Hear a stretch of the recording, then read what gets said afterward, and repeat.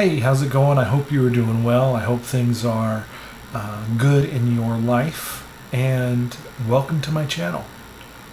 So this is going to be a relatively quick video today. I know I haven't been doing my normal amount of videos. Work life, my full-time job has gotten a little crazy. Projects ramping up and getting really intense, and it's sort of thrown me for a little bit of an adjustment curve to adjust and figure out when I'm going to do videos and that kind of thing. But I should get back on track this next week. Probably have a couple of videos for you on calories and exercise and that kind of thing. So today really going to be just giving you a 3-month update. I know I gave a 12-week update in my last video. This is going to be a video about my 12-month post-op visit, which didn't happen right at 12 weeks. And just kind of talk about what happened and what I experienced and my plans moving forward from this point. First, a really quick update of where I am right now today. So on July 2nd, 2020, I weighed 310.5 pounds. On July 16th, 2020, which was my surgery day, I weighed 300 pounds. And today, on October 25th, I weigh 240 pounds. So 60 pounds lost since surgery and 70.5 pounds lost since July 2nd of this year. I am really happy with that and very excited about my progress. And I went and bought a large shirt that fit for the first time in over 20 years. It felt a little weird being in a section of the store and looking through clothes that felt like I shouldn't be able to buy. It was a really strange feeling, but I actually had to go pick up some new clothes for work because I went into our office, and I hadn't been into our office for months, and all of my extra large clothes were looking kind of ridiculous. So I had to go do some shopping, and then I also spent the weekend purging a bunch of clothes, just piling them up for Goodwill, and I'm gonna go donate them. I've got a stack about 4 feet high of clothes that just look silly on me now. So it's crazy. It's absolutely crazy. I couldn't be happier about it, and absolutely no regrets of getting the surgery so far, and looking forward to the next 3 months. So at my 3-month visit, I met with my dietitian first. She asked me what I'd been eating during the day, how my water intake was going, and that kind of thing. So as far as what I'm eating, I am primarily plant-based now. I've probably 90-95% plant-based. I still do eat some eggs and some meat here and there, but for the most part I've gone mostly plant-based, and that is based on a lot of research I've been doing into the microbiome, gut health, overall health. There are so many incredible studies that have come out over the last couple of years regarding plant-based diets and the microbiome, and having a healthy metabolism, healthy mind. All of those things can be tied back to the gut. It is really, really amazing. It's sort of an emerging area of nutrition science that is really, really opening up a lot of information into the benefits of feeding your gut microbiome properly. And I want to do a video specifically on that in the near future, because I really want to share this information. It's really amazing. My dietitian was over the moon. She said she was really happy. It was music to her ears that I'm mostly plant-based.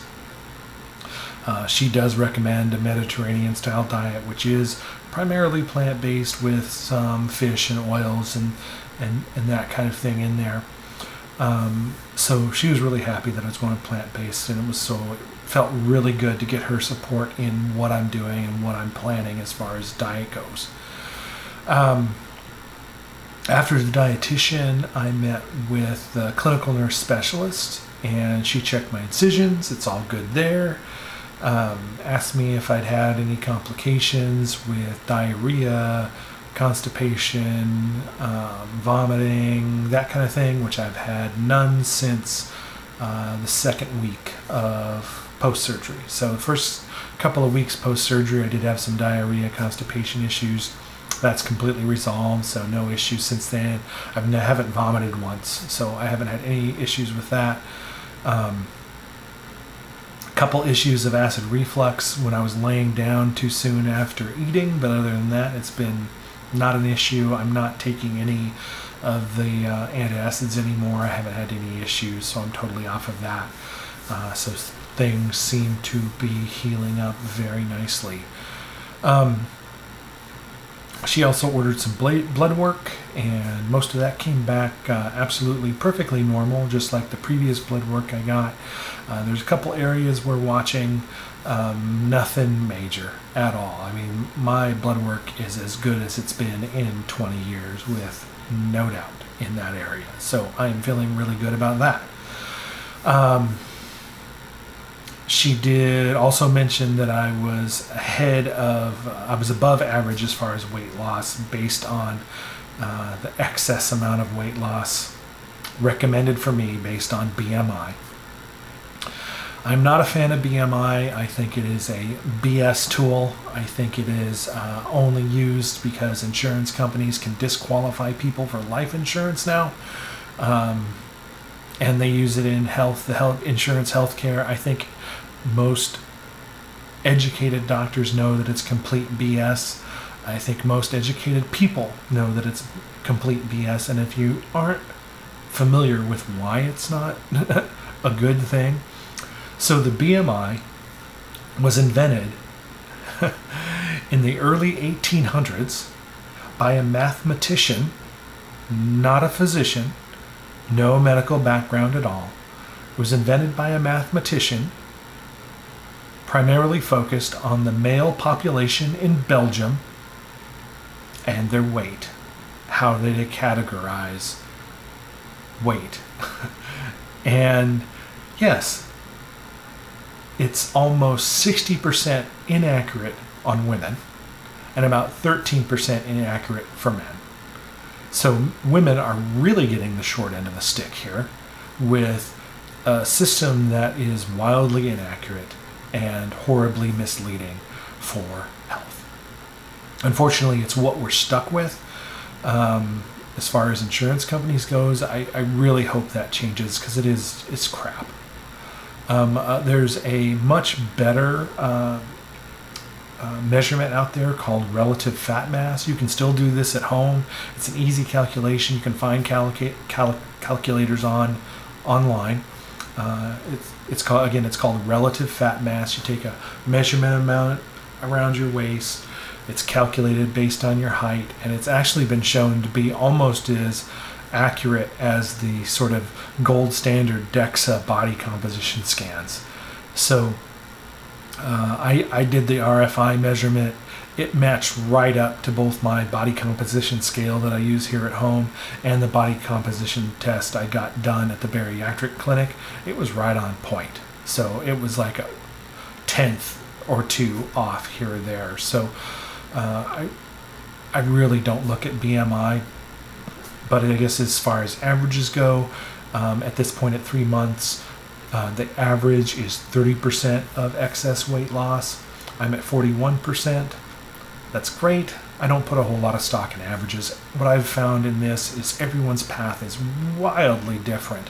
There are slow losers. There are people that stall more often than other people. There's people that stall much longer than other people. There's people that drop a ton of weight in the first 3 weeks, stall for 2 or 3 weeks, then start losing slow. There's people that lose consistently through everything. There's just no average, and there's no abnormal in this process. And that's why I really hate when they bring up averages and things like that. But it's kind of the norm, right? It's what we expect. We compare ourselves to averages. And in some ways that's unfortunate, because it can get really frustrating when we aren't doing what we think we should be doing, or losing what we should be losing because we think everyone else is losing that weight. So I really hope that we get rid of the BMI soon. I really do. I really do think it's an insurance company thing that they use to deny procedures. And I really think the life insurance industry is horrid for using it to deny people life insurance because their BMI is too high, and it's complete and utter BS. So I went on a little tangent there. My apologies. So the last meeting I had on my 3-month visit was with my physical therapist, and still had some back pain that I'm dealing with. He gave me some new exercises to do. He theorized that it's probably from me working on my laptop from home for my full-time job. I do have this computer set up here that is fairly ergonomic for me, but I let my daughter use this space for her online school, and I tend to work upstairs in the living room on my laptop, and I'm kind of, hunched over looking down, and he thinks that's probably causing some of the pain in my thoracic region. So I ordered a couple of new monitors. I do have a laptop docking station that I can convert to use larger monitors, full-size keyboard, and that kind of thing. So I am going to get that set up for me upstairs, and so I can raise the monitors up, kind of look at them a little bit more ergonomically, and have a regular keyboard so I'm not bent over and that kind of thing. So and he gave me some ideas for some other exercises. We talked about body composition a little bit. Looks like for the first 3 months, my my fat to muscle loss ratio was about 2.1 to 1. We want to get that up closer to 3. And on a low-calorie diet, you're going to lose some muscle mass along with the fat loss. And we want to have that ratio between above 2, closer to 3. So my goal is to push that up towards 3, maybe even higher. One of my probably only genetic gifts, I guess, that I've gotten is I went into this process with much higher muscle mass than most people have. So I had a lot of extra muscle mass above the normal range. And I've lost some of that, but I'm still above the normal range of muscle mass. So now I'm really concentrating, moving my exercise from cardio into a lot more strength-based training to really focus on muscle mass. And the more I've read about exercise and post-bariatric life, and even exercise in general, if you haven't had the surgery, I'm learning a lot about the effects of exercise, and that exercise is really pretty much crap when it comes to weight loss. And that's why I want to do another video on that, because I think a lot of people are pushing their exercise way too hard, especially cardio. That's actually fighting against them in many respects, especially while you're on a low-calorie diet. Our focus right now during this first year really should be on strength training. And it doesn't have to be super intense, doesn't have to be 5 days a week. It could just be 2 or 3 days a week of strength training your major muscle groups so that you maintain a decent fat loss to muscle ratio. So that's what he suggested I do. That's what I'm doing. And based on a whole lot of research that I've read recently, that's what we should all be doing, is a lot more strength training, less excessive cardio. And I'll get into that in a future video a little bit more. So all in all, the 3-month visit, not too bad. I was pretty happy with everything that they said to me, everything that suggested. There was great support. Legacy Weight Loss and Diabetes Institute has been phenomenal. It's in Portland, Oregon. The support has been great. I've been attending some online Zoom support groups, and those have been great. The people I've met, the other patients, and everyone going through this have been incredibly supportive. It's been fantastic, so I can't recommend them highly enough. they've been really, really, really good. So that's where things are today. Again, I'm sorry about the lack of videos. Just crazy work stuff has been going on.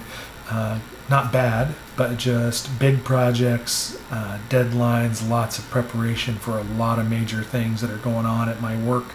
I do project management on a couple of fairly major projects, so it's been taking up a lot of time and not giving me a lot of time for videos, but things are kind of evening out and I've kind of readjusted to the change of pace, so I will have another video out here soon on calories, and following that up shortly with one on exercise, and then the one I've been preparing them a lot for and doing a lot of in-depth study for is the microbiome. Well, I do a lot of study for all of these things when I talk about calories, exercise. I don't want to base this all on personal opinion. I want science and facts behind what I tell you guys, and obviously I'm going to mix in my personal experience in this journey with it, but I really am focused on finding the research and the science that supports what I'm doing to maximize my success and hopefully maximize your success. And again, I hope you're doing really, really well. And any questions you might have, comment below, send me a message, find me on Instagram or other social media. You can search for my name and you'll probably find me. So until next time, take care.